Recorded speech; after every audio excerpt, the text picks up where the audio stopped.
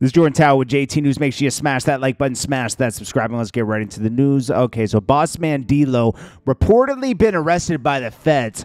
Are we surprised? The things he raps about, the things it's almost like calling the feds to you. He's like, I don't even know his lyrics, okay? But I've listened to a couple of his, I like 3 of his songs. And it's not, I guess it's kind of incriminating.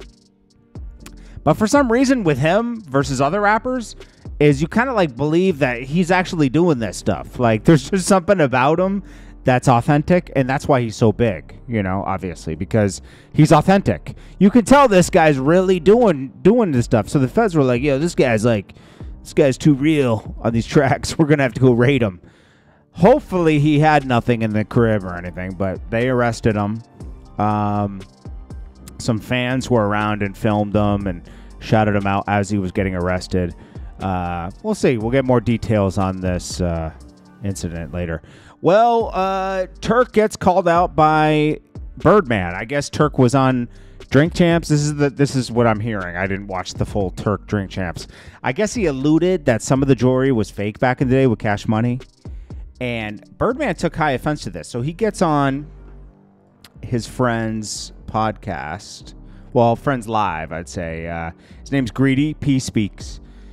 He always gets the best interviews from Birdman. So go and check his interview out in full. I'm not going to post his interview there. So go check it out. I'll just give you a summary and you can go check it out for yourself.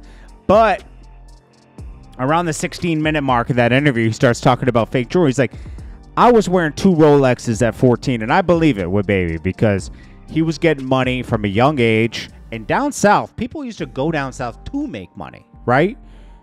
So he was probably getting a ton of money. He had a good connect and got 2 Rolexes at 14. And nobody's ever said that Baby wasn't about that life back in the day. He definitely was.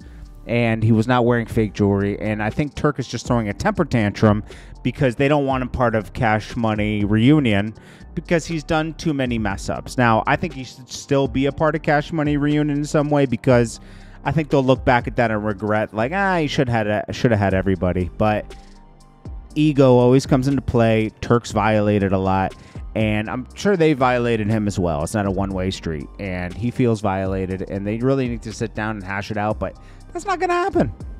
That's just not going to happen. I wish it would, but it won't. And that's about it for right now. I'll catch up with some more stuff later. There's not a lot going on out here right now. I think I had one more thing to talk about. Whack 100. We already talked about that.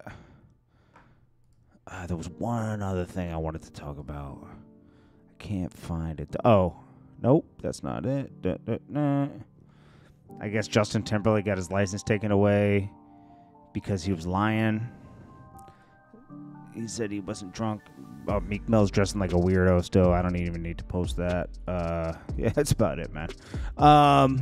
Anyways, this is Jordan Tower with JT News. Make sure you smash that like button, smash that subscribe button, and I'll check you guys on the next one. Peace.